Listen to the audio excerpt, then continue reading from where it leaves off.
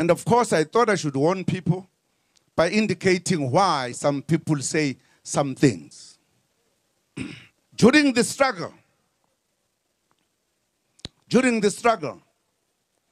we had one of our comrades, that was a comrade of me and close friend, Chris Hani. One day, he was supposed to be killed in his home in Lesotho. When the enemy came to deal with him, with weapons pointing his house, they discovered he was not alone, he was with his children. They asked the general at that time, who was the general of the South African Defense Force during the apartheid, what must we do? Should we bomb the house with the children? The general said no.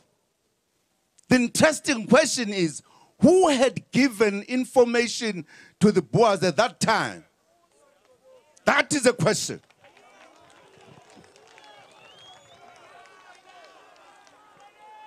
Who had sold Chris Hani? Maybe one day the question would be answered. And I don't want to get into many issues. I joined the struggle to fight, to liberate South Africa. For that, I was prepared to die. And even now, if I have to be killed or die, I will. I've never changed. I want people to behave, not to be reckless about very serious matters.